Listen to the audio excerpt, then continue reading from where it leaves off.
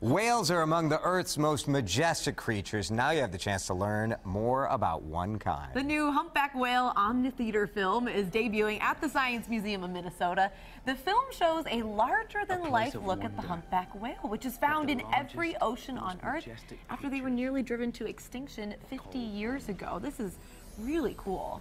Joining us now from the Science Museum is Mike Day. Mike, nice to have you with us. Good to be here. Thank you. When you look at these humpback whales, there's no question. They're so majestic. They're amazing. It's like they're made for IMAX. Absolutely. They're as big as a school bus. They weigh 50 tons. So if you're going to tell a story about humpback whales, you're going to need a screen that's 90 feet across and curved that you literally sit inside of. The Science Museum's Omnitheater is the perfect place to tell this story. All right. So I go whale watching every year off the East Coast. The humpback whales, they're some of my favorite to see. So I kind of feel like it couldn't live up to that experience of being that in real life. Wait, two things. First of all, you love the humpback because they are the most acrobatic whale that there is in the ocean. It's wonderful to watch them leaping out of the water, but 90% of the time they spend underwater.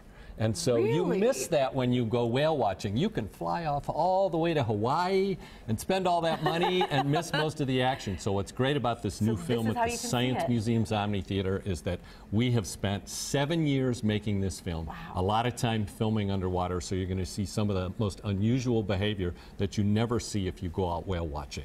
And you guys helped produce the film, right? Yes, we've produced this one, and next year we have a film on the national parks that we're also in production on Is this the debut, the first? Humpback Whales premieres this weekend right at the Science Museum in St. Paul. And then after it's run here, will it travel around the country? It travels around the world, absolutely. So we'll be able to share this experience. That's great for the Science Museum, too, right? Yes, sharing both our exhibits and films through worldwide distribution. Fantastic. Have you actually, so you've seen the film? You have? I have seen the film. I've seen the film in the editing room. I've seen the film many times. But the best place, of course, now to see it is to come to the Science Museum's Omnitheater. And not only is it that you are their experience, but remember, humpback whales sing.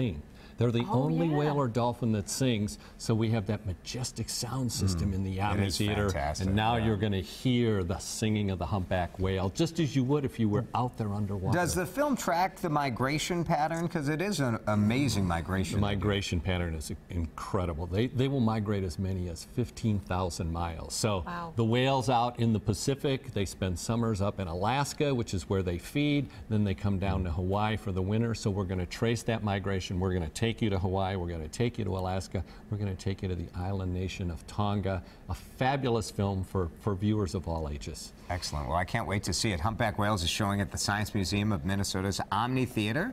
You can go to WCCO.com for showtimes and ticket information, and I will guarantee you with MEA weekend, tomorrow and Friday and then Saturday, it's going to be a packed theater for sure. Absolutely. It's going to be great to see this weekend. Really fun. Congratulations on the movie. All right, thanks, Mike.